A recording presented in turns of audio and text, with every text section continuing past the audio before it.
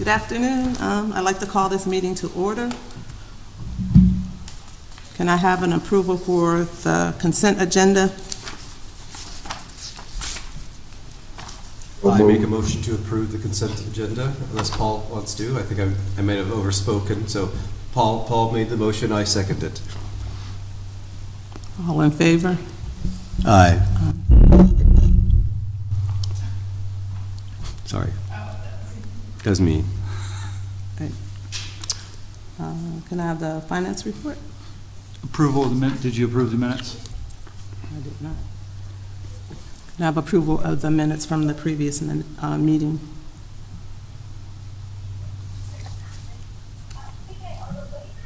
So moved. Second. All in favor? Aye. Aye. Ayes have it. All right, finance report. Currently, between our checking, the escrow, and the savings, we have $160,155 and some change. Current ELB property assets of $1.3 million.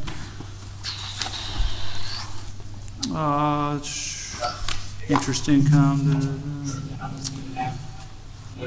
Our income last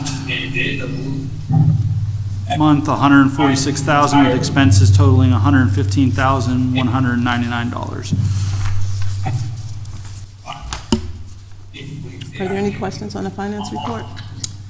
I don't have any. Paul, do you have any? I don't have any. No, I don't. Can I have an approval to accept the finance report? So moved. So moved. I second. All in favor? Aye.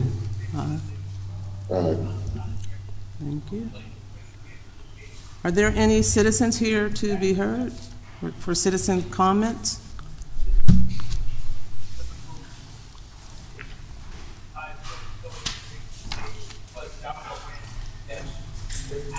Hi, is this on? Yes. Jeremy Blazer, Bayfront Eastside Task Force. We're located at 231 Parade Street. Just a couple items I wanted to address on this month's agenda. Your vacant lot proposal you're going to be reviewing for 354 East 3rd Street. Michelle Snyder, who's here in the audience, is a longtime resident of the East Bayfront. Her properties, she has multiple, are directly adjacent to this property.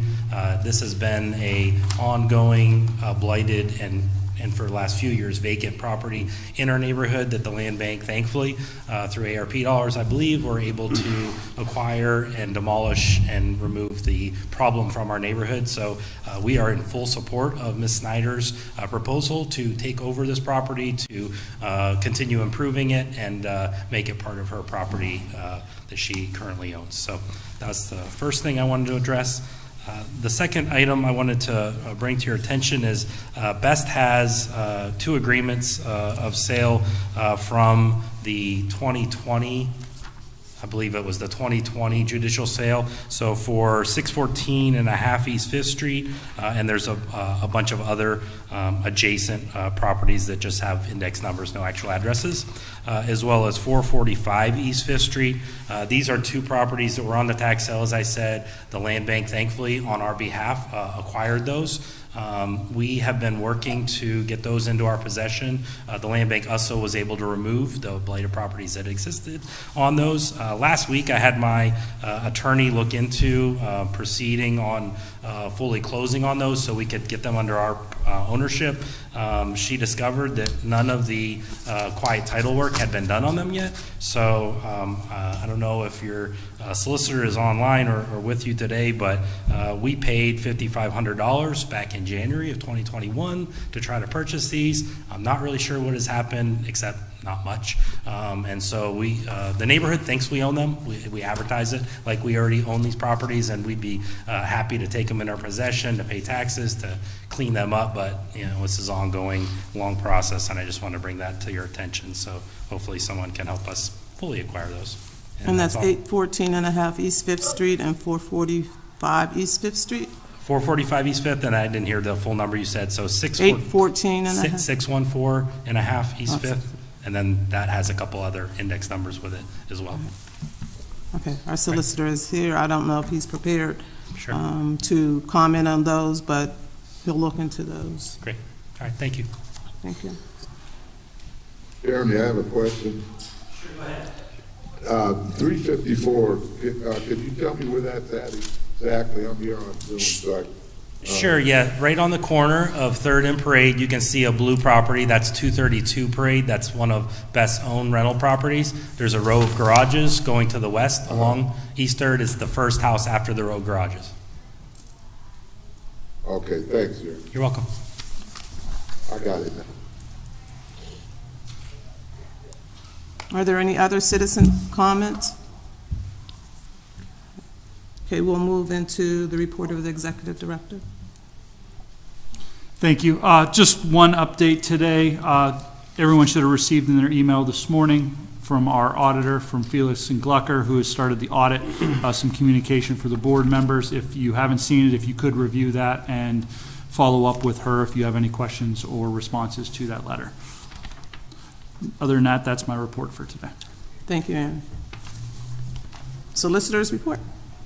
Good afternoon, everyone. I would like to address, I spoke with Attorney Laura Mott to expedite the quiet title actions as a result of acquiring the properties from the tax sale. That enabled us to be able to start that process to confirm with the title search and file the quiet title actions. That's in process, probably going to be filed this week so that we can expedite this and turn this around and get the transfers out to Best. That's what we want to do, and that's what will be done. So I spoke to her, I think it was last week, to give her an update, and we'll certainly keep her posted throughout that process. Absolutely. Thank you. Thank you. That's all that I have. That's all you I have? Yeah. Okay, thanks.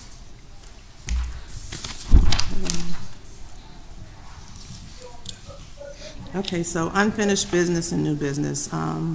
There is a developer proposal for 333 East 13th Street. I don't know if anybody is here to speak on that. There's not. There's not. Okay, so So we put 333 East 13th Street up for development proposals. We did have multiple showings on it, but we did only receive one proposal. He is a developer that is actually under contract right now for 708 Payne as well. We had transferred that to him several months ago. So as far as his ability to be able to do these remodels, he's a contractor, he's a licensed contractor, this is what he does. So I don't have any issues with that.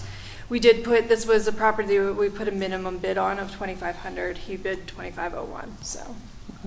He did have an escalation clause, but without any other offers, there wouldn't be a reason to escalate it up. is there any discussion on this? What was that question, Paul? Yeah, I just wanted to know the developer's name for the record. Oh, it's Extend Realty LLC. His name's Miro.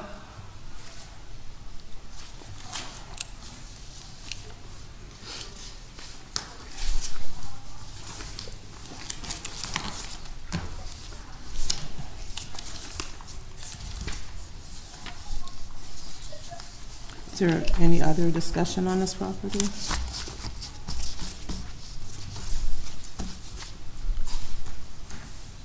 Paul, Chuck? I will make the motion to accept the proposal as presented. Can I have a second? Second? All in favor? Second? Yes. Thank you. Okay, so there is the vacant lot at 354 East 3rd Street. Is there anyone here to comment on that vacant lot? I think just what we heard from Jeremy. Okay. So it is a side yard. The individual does not have any past due taxes, no past due utilities, and they do not own any other blighted properties.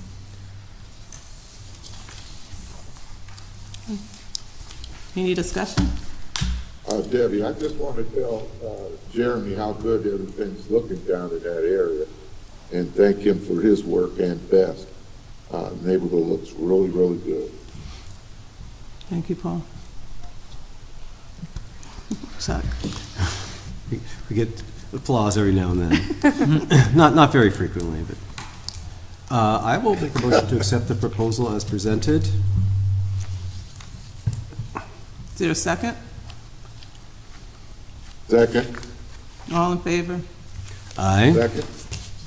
Aye. Thank you. The ayes have it. Is there any other business? That is all for today. One thing I forgot to mention is in my report, we do have several hearings next week on multiple properties, a lot of those associated with the Erie Land Bank. So hopefully by the end of next week, we have some resolution on several properties that we've been waiting on. Thank you. All right, so if there's no other business, I call for a motion to adjourn. I'll make that motion. Second.